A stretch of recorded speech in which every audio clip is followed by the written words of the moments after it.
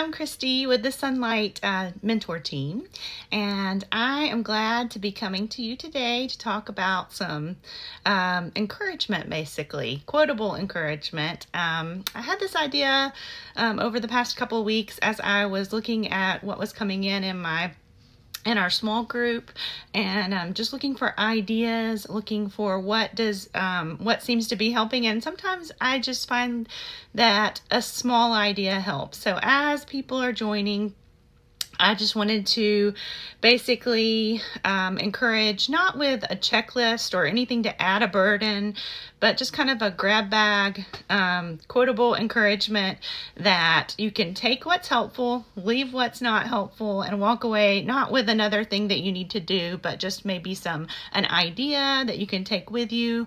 Not an idea that's going to weigh you down. If you hear something and think, oh, that sounds like added stress, then just forget about it and don't even think about it again. You don't have time for that.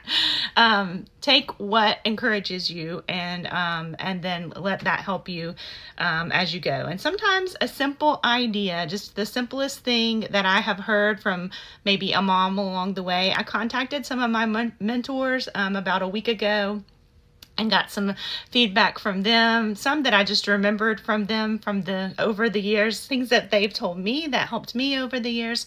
And then I heard some things from some of you this week that I really liked. And so I thought I would add that in as well in case someone missed it or someone wasn't in our group, or someone in the larger group might have shared something as well. So and someone might not have seen it. So I thought I would just bring it to you, and hopefully, hi, I'm glad you're joining us today.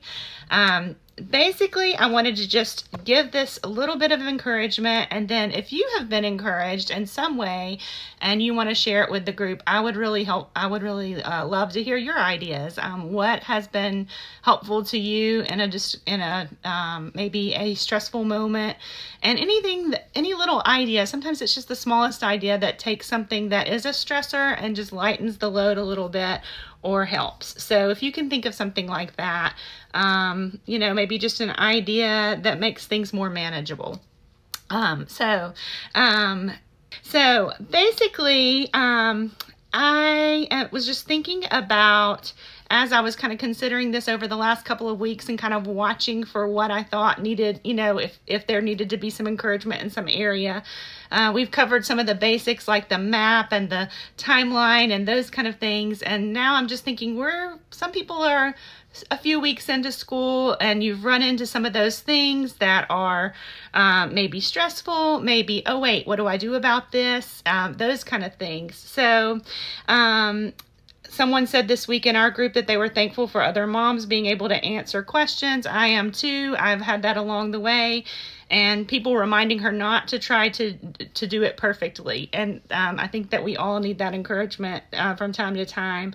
And others saying they needed wisdom and guidance. So I just took that this week, like I said, reached out to my mentors about a week ago and gave them some questions. And then I just want to basically encourage us that every year, every season, we're all starting fresh. And at the beginning of the year like this, we're all in a new season, and we're all finding what works. And so if this is your first year, or if you've been homeschooling for a while, maybe it's your first year with Sonlight, or wherever you are in your journey, I would say this is our 15th year of using Sonlight, but we have our second started college this year, and he is actually local. And so we had a rough week this week. We encountered a first fender bender. We encountered our first losing keys and maybe having a little bit of panic, thinking that the car might be lost. We've had those growing pains this week at our house about the back to school, and so some of that is things happening in our homeschool, and some other factors outside. During this time, I may have a plumber who's coming to the house for the third time, so hopefully someone else will get the door when he comes. So I've heard a lot of you having sickness and that kind of thing. So I just thought encouragement might be in order today. So when you have those discouraging moments, I think it's good to have some encouragement along the way. So some of the things that I heard from some moms, and these are just, again, some of the things I remember from moms that I took to heart and used in our homeschool. If you're finding that you are getting into that zone of being very task-oriented as you go, if you're finding that you're veering into getting it all done mode, and I've heard several people say that this week, if you are starting to lose sight of that, why am I homeschooling, in those moments, one idea that a mom that I worked with years ago, she let me know that once a week, with each one of her children, once she realized she was getting into that, just checking the boxes, just, getting things done, she had 5 children. And with her children, she, I think they were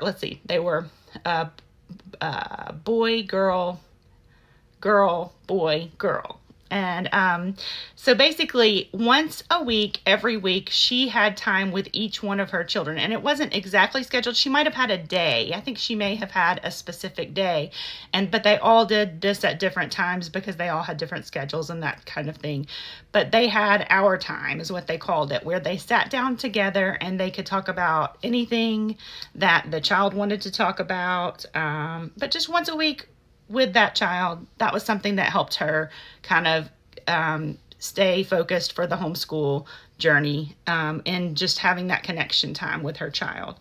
I heard this week, I already had this on the list, and then I saw it, and somebody mentioned something similar in one of the posts about what I had written down is just add music. If things are stressful, a lot of times when my guys were super little and things were noisy and crazy, if I just turned on some, I had a little classical music CD. This is before we were even doing Sonlight, actually. And I started turning that on during getting ready for dinner time when things started to get crazy. And that helped so much. Or some upbeat music that we could, dance around in the kitchen to. And that was something that came up in the app this week. So yeah, just add music if if you have a stressful time of day or that kind of thing. Another thing that someone in our group mentioned was let silliness help. With the discussion and the Q&A on the questions, I think her son was, the student was saying he didn't know the answers, after, she had asked the questions and she'd gotten to the third one, and he said he didn't know any of them and was just kind of having that blank look, I guess.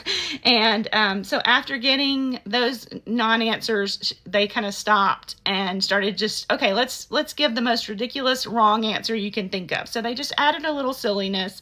And after giving these silly, crazy answers and giggling about that, then he came back and he was like, well, and he gave a partial answer on one, and then he was able to answer another. And so basically he did know some of the answers. Maybe he just wasn't sure, or for whatever reason, didn't want to answer. So I think sometimes adding silliness in to hard moments or moments of frustration, or either just moments where they lock up and you're not getting anywhere, that can help.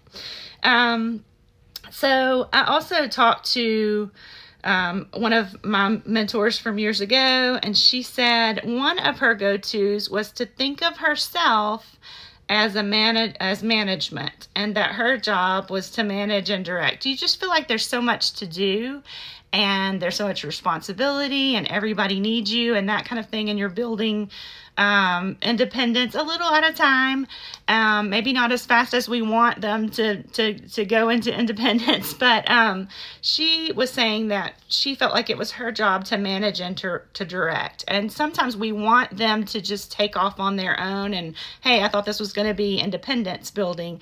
And I do think that there is a time where you do sit down. I think a good manager does that. It may be, irritating. You want people to, just know what to do. But she said she saw that her job was to manage and direct, and I could demonstrate and work alongside them as a good manager does, so that my kids could become motivated and capable adults. And that's not going to happen today. So there is a process, and there is a part where we do have to do that hard part of sitting there and working through and teaching them, and then saying it and saying it again and saying it again. And when you're doing that, just know that that is working. You are making those deposits, and it does take that energy of taking time with them and going with them. And that goes for my husband is going right now with a coworker and making sure, and that's hard because he has to leave town and go to the thing, and it would be much easier if you didn't have to do that.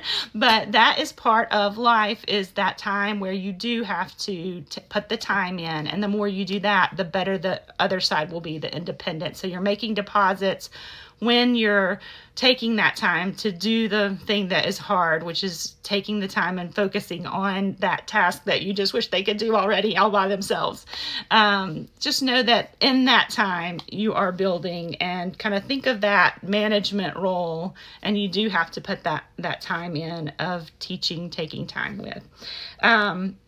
I wrote down just some things that I saw. This is not from this year, but from a previous year. So some people may not, some current people who are new may have not seen this, but from Sarita, she gave some good encouragement some time back. She talked about allowing time at the beginning of the year to let things, time to settle in, and know that there are months and years ahead, and we have some time to develop and to learn and to grow. And sometimes it might be surprising to you. Like, I thought they would be able to do this thing without my help or, that kind of thing.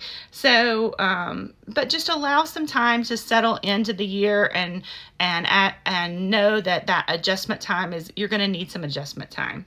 And maybe longer, depending on how long they had been in school or how long you had been doing something different. It just takes time to kind of adjust to the schedule. So just know that, and don't, be discouraged in the moment. Just know that it does take a little time to settle in. And I do remember feeling at times like there are so many things that I want to teach my children. And I felt like that way, especially on days when they were grouchy with each other, or they were arguing about the same thing that you've already covered with them, and you think that they should stop doing that by now because you've already talked about that. And surely they've gotten that lesson by now. But I think that if you take, just basically thinking about the fact that you do have months, you have years, you have time to work on this, and they are where they are. It is called childhood for a reason. They're not adults. They're developing, and give that time for them to develop, to learn, and to grow. And know it does take a lot of patience and not being discouraged in the moment, because I do have a brother situation that at one point I talked to a friend about, and she had a son who was had a similar situation with his brother. And she told one thing that she told me that blew me away after all the stories that she had told me, is that they named their sons after each other, years later. And I thought, okay, that's the encouragement that I needed, that, okay, we're going to get through this time. And years later, I am seeing, growth, and so much, seeing moments where what was stressful at first, and the things that were hard, seeing those things get better. And but it can be discouraging in the moment, and I don't discount that. Another thing, it takes time to understand your children's learning styles. That was from Sarita as well. And I do think that is the case, that if this is new to you all, working together, learning how they work, or if you're new to Sonlight, learning how they work within what we have a different it's not a traditional education.